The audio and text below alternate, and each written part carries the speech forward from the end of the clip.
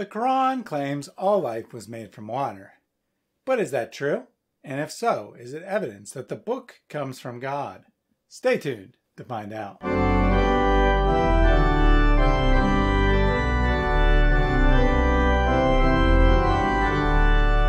In my last video, I demonstrated that it's very easy to imagine scientific foreknowledge, or what Muslims call scientific miracles, in any text at all. As such, I suggested 5 criteria to help tell the difference between legitimate evidence of divine authorship and a trick of the mind. To recap, they are: number 1, the claimed insight must be true, that is, match current scientific consensus. Number 2, it must go beyond what could be obtained from careful observation using 7th century technology. Number 3, it must be original to the Quran, that is, not found in previous texts. Number 4, the text must actually say what is claimed, as evidenced by the classical tafsir. And number 5, the insight must go beyond a lucky guess. For further explanation on any of those, see my previous video introducing the subject by clicking the icon above. With the criteria set, let's start our investigation by looking at a video by Merciful Servant called 9 Shocking Facts from the Quran. With over 1.7 million views, it is the most popular scientific miracle video I found, so it's a good place to start. First on their list is a portion of Surah 21:30, which reads, "We made from water every living thing." Or in another translation, "We made every living thing of water." Merciful Servant explains the alleged miracle. In this verse, water is pointed out as the origin of all life. All living things are made of cells. We now know that cells are mostly made up of water. For example, 80% of the cytoplasm, basic cell material, of a standard animal cell is described as water in biology textbooks. Is it true?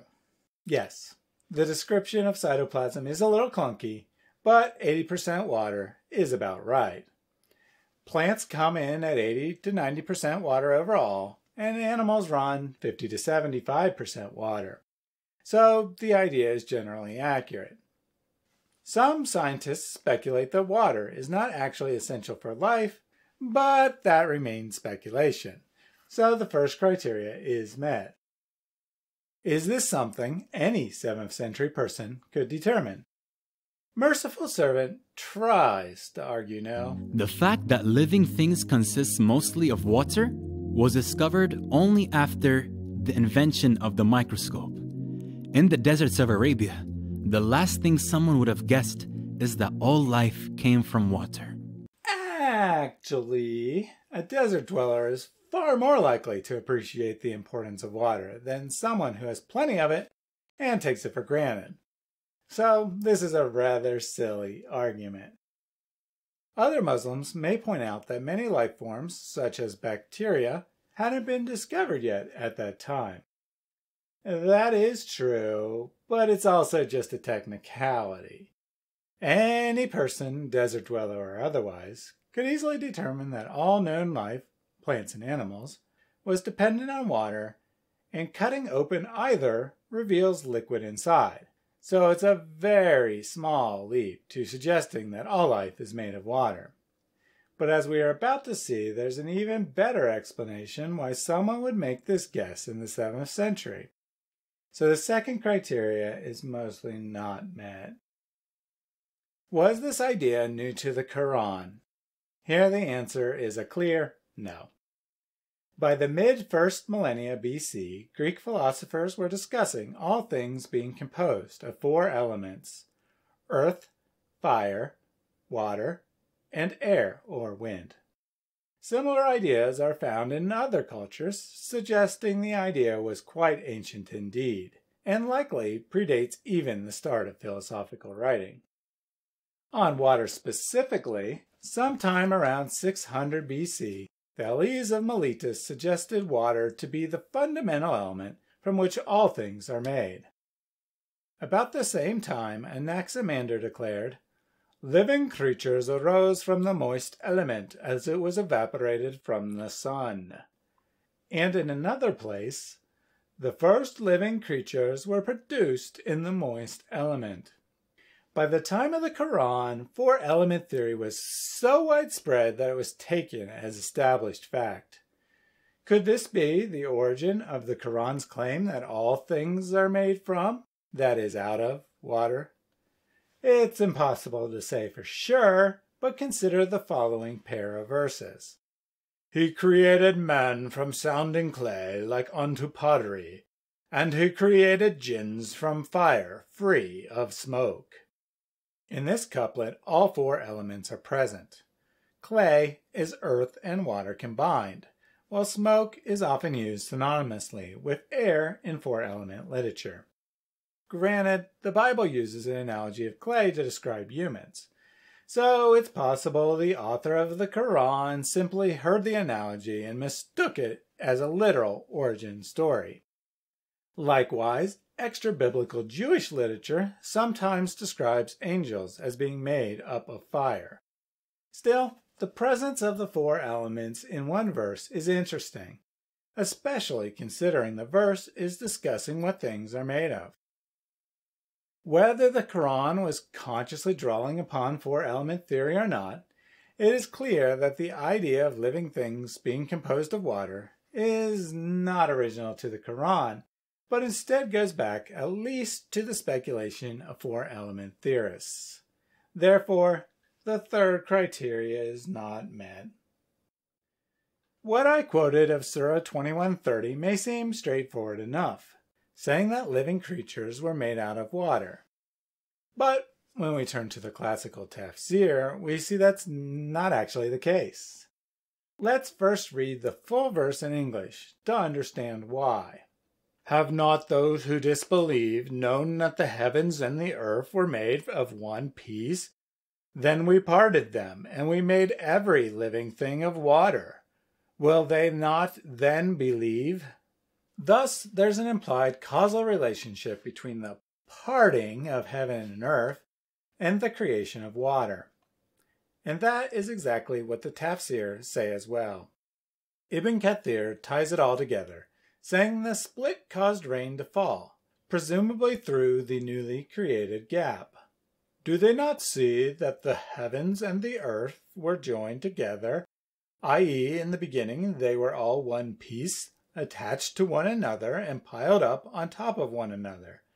Then he separated them from one another, and made the heavens 7 and the earth 7, placing the air between the earth and the lowest heaven.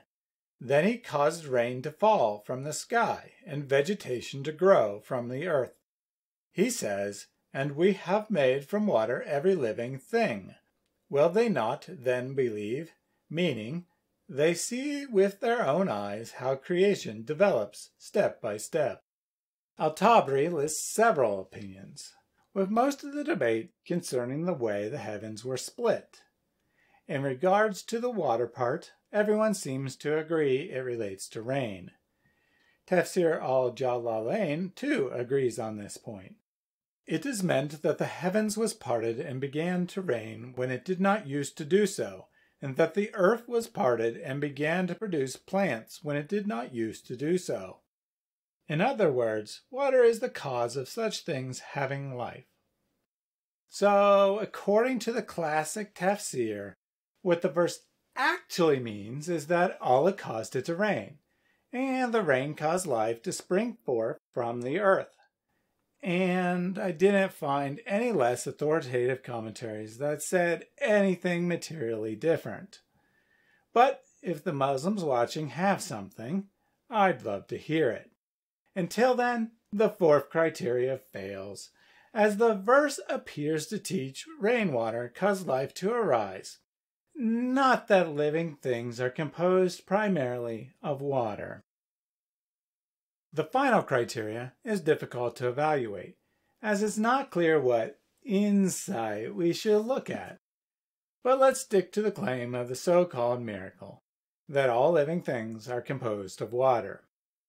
If we go by contemporary belief, that there were 4 elements from which everything is composed, then the passage's author could have only guessed water, earth, wind, or air, or some combination of those.